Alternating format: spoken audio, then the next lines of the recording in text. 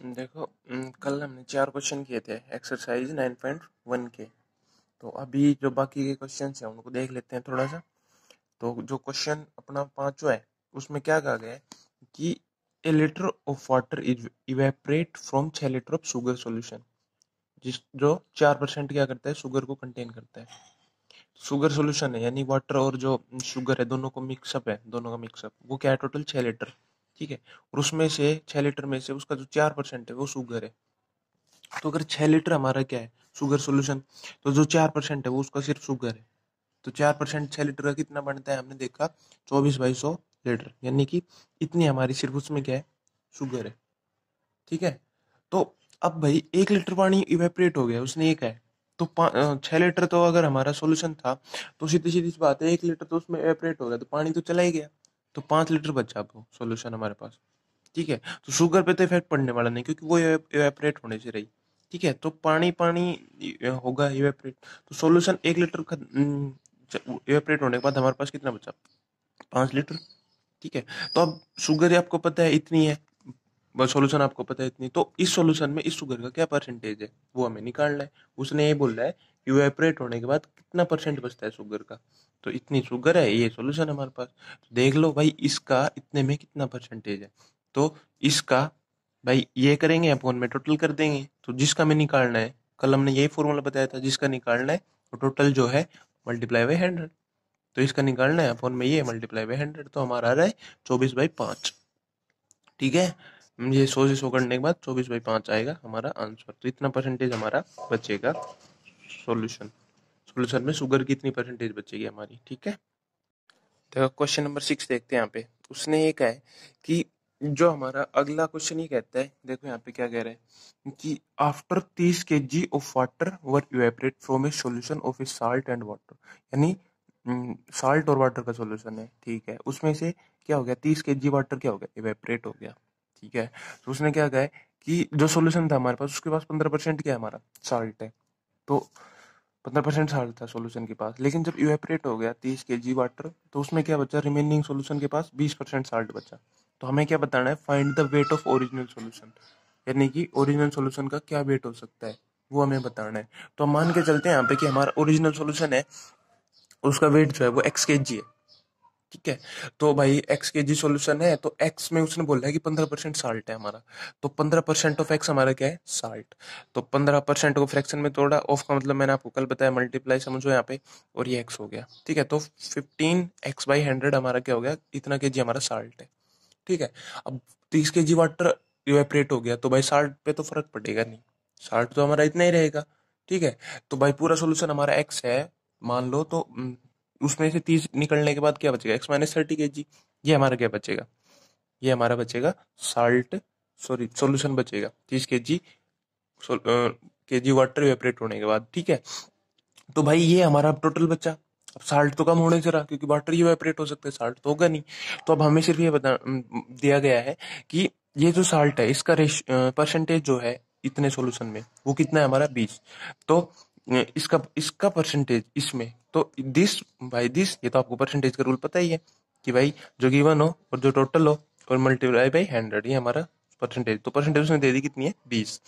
तो यहाँ से आपको क्या करना है, जस्ट एक्स सोल्व करना है। तो एक्स जैसे सोल्व किया तो हमारा 120 kg आ गया। ठीक है, ये हमारा आंसर है। यहाँ पे ना अभी 7वां क्वेश्चन देखते हैं। तो 180 kg ऑफ मिक्सचर है, 180 kg का मिक्सचर है मिल्क प्लस वाटर का। ठीक है, तो क्या कह रहा है कि वो 5% वाटर क्या कर रहा है, कंटेन कर रहा है। 7वां क्वेश्चन है ना, 5% वाटर हमारा क्या कर रहा है, वो कंटेन कर रहा है 5% ऑफ वाटर। ठीक है, तो how much more would should be added, water should be added so that जो परसेंटेज ऑफ वाटर हो जाए उस मिक्सचर में वो कितना हो जाए, 10%। ठीक है, तो उस का कितना परसेंटेज हो जाए, 10% हो जाए पानी का। अब देखो यहाँ पे क्या बोल रहा है उसने कि भाई 180 kg का हमारा क्या है, सोल्यूशन। ठीक है, उसमें क्या है, वाटर और मिल्क दोनों है, वाटर और मिल्क क्या है उसमें, दोनों। ठीक है, तो 5% उसने टोटल सॉल्यूशन का क्या बोल रहा है, पानी है। ठीक है, तो 180 का 5% कितना होता है, यानी कि 5% ऑफ 180। तो परसेंट ऑफ का मतलब यहाँ पे मल्टीप्लाई, और 5% को फ्रैक्शन में किया तो अपन में 100। तो ये आता है 9 kg, यानी कि 180 का 5% हमारा है 9 kg। वो हमारा क्या है, सिर्फ पानी। तो भाई 9 kg अगर पानी है 180 में, तो 171 kg हमारा क्या है, 171 kg हमारा क्या है, मिल्क। ये हमारा है मिल्क, 171 kg। ठीक है, अब उसने कहा है कि मैं कितना पानी ऐड करूं, मैं कितना पानी ऐड करूं 180 में, कि हमारा जो पानी का परसेंटेज है वो कितना हो जाए 10। ठीक है, तो मैं मान लो 180 kg तो है ही, मैं मान लो उसमें जितना पानी ऐड कर रहा हूँ उसको मैं x मान लेता हूँ। तो 180 में मैं क्या कर रहा हूँ, x kg पानी ऐड कर रहा हूँ, तो x की वैल्यू फाइंड आउट कर लेंगे, सीधी सी बात है। तो उधर देखो, ऐड करने के बाद भाई इस सॉल्यूशन में x ऐड करने के बाद देखो, मिल्क जो है हमारा 171 kg, इसके अंदर 171 kg मिल्क है, वो तो फिक्स रहेगा, वो तो बदलेगा नहीं। ठीक है, और ये मान लो x ऐड करने के बाद वो कुछ तो होगा, कुछ भी मान लो 190 200 kg कुछ कहीं ना कहीं तो जाएगा ही। तो वो जितना भी जाएगा उसका 10% हमारा क्या होना चाहिए, पानी होना चाहिए। यही तो उसने पूछा है कि कितना पानी ऐड करूं कि टोटल का 10% हमारा क्या हो जाए, पानी हो जाए। ठीक है, तो टोटल का 10%, यानी ये जो टोटल है उसका 10%, 10% ऑफ 180 प्लस एक्स, ऑफ का मतलब मल्टीप्लाई, और 10% को फ्रैक्शन में किया। ठीक है, तो सीधी सी बात है, ये जो टोटल हो जाएगा 180 में पानी ऐड करने के बाद, x kg पानी ऐड करने के बाद, तो क्या रहेगा इधर भाई, दूध तो उतना ही रहेगा, और टोटल का 10% हमारा क्या हो जाना चाहिए, पानी हो जाना चाहिए। ठीक है, तो यानी कि ये जो चीज है ये इन दोनों का समअपी है। तो यहाँ से आप x की वैल्यू फाइंड आउट कर सकते हो, x की वैल्यू आएगी 10। ओके, देखो क्वेश्चन नंबर 8 देखते हैं अभी। तो क्वेश्चन नंबर 8 में क्या कहा है उसने कि भाई एक लेडीज है। ठीक है, question number 8, reduction of 10% price of A sugar enable a house wife two by 1 kg sugar मोर, यानी कि उसके पास 162 रुपए वो हमेशा ही होते हैं। तो अगर 10% प्राइस गिर जाते हैं, ठीक है, तो 1 किलो शुगर जो है वो ज्यादा खरीद लेती है। ठीक है, तो ओरिजिनल प्राइस बताना है और कितना प्राइस रिड्यूस हुआ है, द रिड्यूस प्राइस। ठीक है, ये दो चीजें हमें बतानी है। अभी आप देखो यहाँ पे, तो भाई अगर मान लो 162 रुपए उसके पास होते हैं टोटल, ठीक है, तो मैं मान लूं कि जो उसकी ओरिजिनल कीमत है, ठीक है, वो क्या है, x kg है, x रुपए सॉरी। ठीक है, 100 रुपए है उसकी ओरिजिनल कीमत। तो आप बताओ कि भाई उसके पास पैसे होते हैं 162 रुपए, 162 रुपए। ठीक है, एक्स उसकी क्या है, कीमत है। तो 162 अपॉन एक्स करूंगा तो पता चल जाएगा ना कितना केजी खरीदती थी। ठीक है, समझ रहे हो, जैसे मान लो किसी चीज की कीमत है 10 रुपए और आप 100 रुपए लेके जा रहे हो, 100 रुपए लेके जा रहे हो, तो सीधी सी बात है, आप उसको कितना लेके आओ, कितने किलो, आप 10 kg लेके आओगे ना। वो कैसे निकला, 100/10 करने के बाद निकला ना, 100/10 किया तो पता चला आपको 10 kg मिलेगा। ठीक है, तो इसका मतलब अगर उसकी कीमत कितनी है, एक्स, ठीक है, और आप 162 रुपए लेके जा रहे हो, तो आपको इतनी केजी चीज मिलेगी। ठीक है, अब उसने क्या कहा कि प्राइस ही हो गया 10% कम। तो भाई पहले हम मान रहे एक्स उसका क्या है, प्राइस। ठीक है, तो उसमें क्या हो गया, इस एक्स का 10% यानी कि 10% ऑफ एक्स हमने क्या कर दिया, कम कर दिया, माइनस कर दिया। ठीक है, तो 10% ऑफ एक्स हमने क्या कर दिया, माइनस। तो 10% ऑफ एक्स माइनस करने का मतलब एक्स माइनस 10/100x।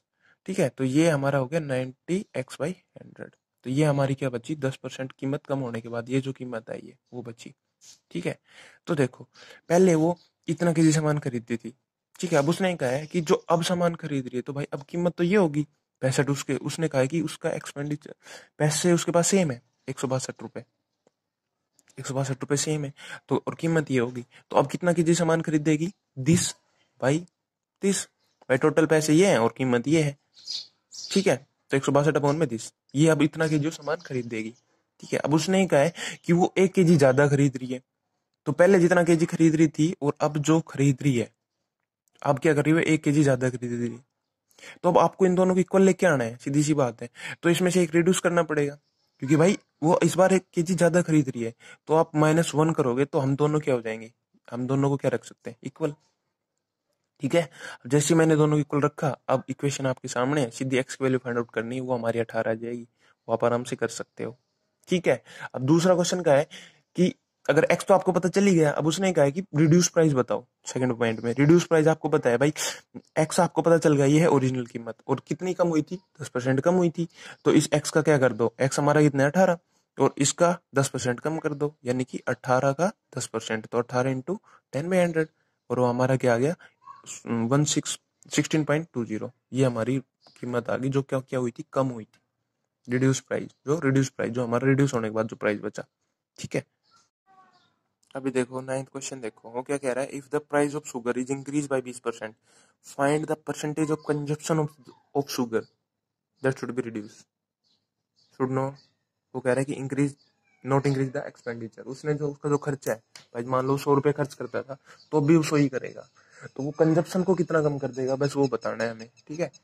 पैसे 100 सेम है, फिक्स है। तो अब आप देखो यहाँ पे, अगर मान लो उसके पास 100 रुपये है, हम मान लेते हैं भाई उसकी कीमत की शुगर की बोल रहे हैं उसने, तो वो मान लिया हमने कि वो होगी एक्स, कीमत हमने मान ली एक्स, वो लेके जाता था डेली 100 रुपये मान लेते हैं हम, ठीक है। तो देखो, तो अगर उससे डेली 100 रुपये लेके जाता था तो अब कितनी चीजें खरीदेगा, कितना क्वांटिटी खरीदेगा, तो सीधी सी बात है, अगर 100 उसके पास पैसे हैं और एक्स के जी एक्स रुपये उसकी क्या है कीमत, तो 100/x करने पे हमें पता चल जाएगा कि वो कितनी क्वांटिटी खरीद के लेके आता था, ठीक है। अब 20% क्या हो गया, प्राइस बढ़ गया, तो हम मान लो देखो यहाँ पे एक्स रुपये हम मान रहे उसका प्राइस है, तो एक्स का 20% बढ़ गया है, यानी कि एक्स प्लस का 20x/100, तो ये हो गया उसका 20% बढ़ गया, तो बाद में जो प्राइस आया वो कितना आया 120/100x, ठीक है। ये हमारा बढ़ा हुआ प्राइस है। अभी प्राइस बढ़ गया तो देखो, आपको पता है क्यों कह रहा है कंजप्शन में कितना डिक्रीमेंट हुआ, वो आपको परसेंटेज निकालनी है। तो डिक्रीज परसेंटेज का फॉर्मूला आपको पता ही है कि भाई, ये देखो यहाँ पे डिक्रीज परसेंटेज का फॉर्मूला है, यहाँ पे ये देखो क्या होता है, डिक्रीज परसेंटेज होती है डिक्रीज अपॉन में ओरिजिनल मल्टीप्लाई बाई 100। तो कितनी डिक्रीज हुई, तो देखो यहाँ पे क्या हुआ कि वो पहले इतनी खरीदता था, बाद में सीधी सी बात है प्राइस बढ़ने के बाद तो क्वांटिटी तो कम हो ही जाएगी, तो दिस माइनस दिस, ये हमारा आया कि इतनी कंजप्शन उसने जो खरीदता था क्वांटिटी वो कम हुई है, इतनी डिक्रीज हुई अपॉन में ओरिजिनल मल्टीप्लाई बाई 100, ठीक है। डिक्रीज अपॉन में ओरिजिनल मल्टीप्लाई बाई 100, पहले इतनी क्वांटिटी खरीदता था, फिर इतनी खरीदी है, खरीदने लग गया, अब ये हमने फॉर्मूला लगा दिया, तो इसको जैसे ही सोल्व किया मैंने, तो ये हमारी परसेंटेज का फॉर्मूला होता है, मैंने भी आपको दिखाया, तो ये हो गया हमारा 50/3%, हमारा डिक्रीज कंजप्शन में कितना डिक्रीज हुआ है, ठीक है।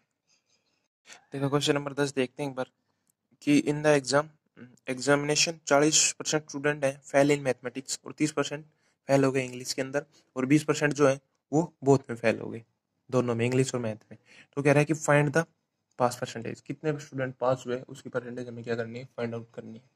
तो सीरीज बात है, टोटल हम मान लेते हैं भाई 100% होगी, ठीक है, टोटल हमने मान लिया 100% है, ठीक है। तो उसने कहा है कि अब देखो यहाँ पे जो मैथ में फेल हुए हैं वो कितने हैं, 40% उसने बोला है, ठीक है।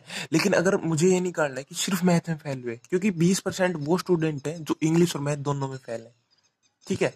20% वो है जो इंग्लिश और मैथ दोनों में फेल है। अगर आप ये चाहते हो कि सिर्फ मैथ में कितने फेल है वो निकालना चाह रहे हो आप, तो सीधी सी बात है, जो इंग्लिश में भी है वो उनको निकाल दो, तो सिर्फ वो स्टूडेंट आएंगे जो सिर्फ मैथ में फेल है, सिर्फ मैथ में। तो स्टूडेंट हमारे पास कितने हैं, 40% जो है मैथ में फेल है और 20% जो दोनों में फेल है, ठीक है। तो हमने क्या किया यहाँ पे, देखो यहाँ पे क्या किया मैंने कि 40 में से 20 निकाल दिया, तो वो आ गया हमारे पास, जो स्टूडेंट जो है हमारे सिर्फ क्या है मैथ में फेल है, तो हमारे पास 20 आए। अब सीधी सी बात, अब आपको ये निकालना है कि सिर्फ इंग्लिश में कितने फेल है, तो ऐसे स्टूडेंट है जो 30% स्टूडेंट है जो इंग्लिश में फेल है और 20 जो है जो दोनों में फेल है। तो हम क्या करेंगे, इसमें से क्या कर देंगे भाई, 20 निकाल दो, यानी जो दोनों में फेल है वो निकाल दो, तो हमें क्या मिलेगा, ऐसे स्टूडेंट मिलेंगे जो सिर्फ इंग्लिश में फेल है, जो सिर्फ इंग्लिश में फेल है। तो देखो अब आपको ये निकालना है कि पास परसेंटेज निकालो स्टूडेंट का, तो अब आपको ये तो पता चल गया कि फेल कितने हैं, 20% स्टूडेंट है जो मैथ में फेल है, 10% स्टूडेंट है जो इंग्लिश में फेल है, और उसने ये बोला है कि 20% ऐसे हैं जो दोनों में फेल है, ठीक है। तो टोटल फेल कितने हो गए, ये 20 प्लस 10 और प्लस 20 जो दोनों में फेल है, तो टोटल तो फेल ही हो गए, ठीक है। और टोटल परसेंटेज कितना होता है 100, फेल परसेंटेज ये है, तो इसमें से निकाल देंगे 100 में से फेल परसेंटेज निकालेंगे तो पास परसेंटेज निकल के आ गया हमारे पास 50%, ठीक है। क्वेश्चन नंबर है ना, क्वेश्चन नंबर 11 देखते हैं अभी, है ना।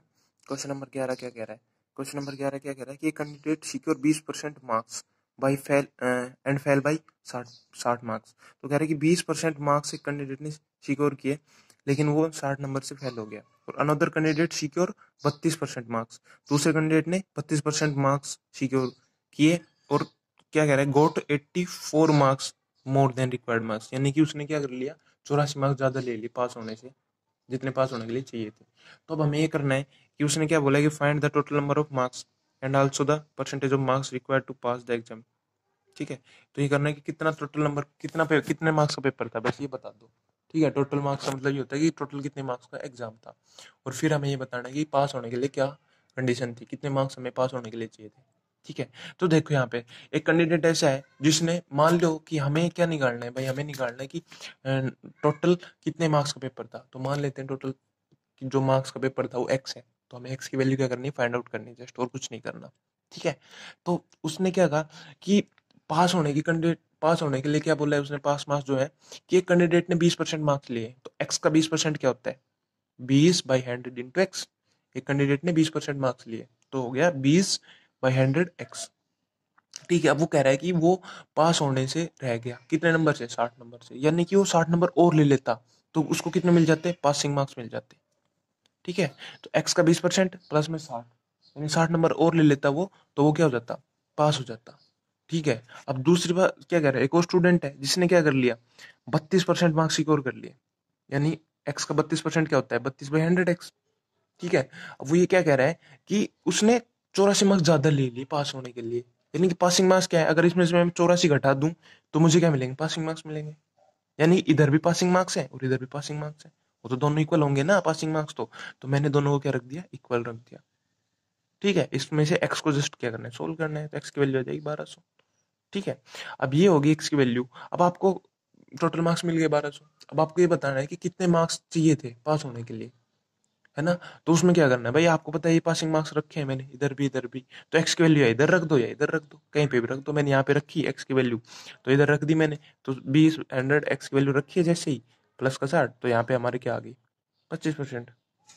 सॉरी, पासिंग मार्क्स हमारे यहाँ पे आ गए 300। पासिंग मार्क्स हमारे कितने हैं, ये पासिंग मार्क्स है। तो भाई उसने बताया कि कितने परसेंटेज मार्क्स चाहिए थे, तो जब आपको वही पता चल गया पासिंग मार्क्स 300 है और टोटल इतने हैं, तो कितना परसेंटेज है ये देख लो आप। ने ये बोला है ना कि पासिंग मार्क्स कितने परसेंटेज मार्क्स चाहिए थे पास होने के लिए, तो भाई 300/1200 मल्टीप्लाई बाई 100, तो ये हमारा क्या हो गया, पासिंग मार्क्स का परसेंटेज आ गया। ठीक है,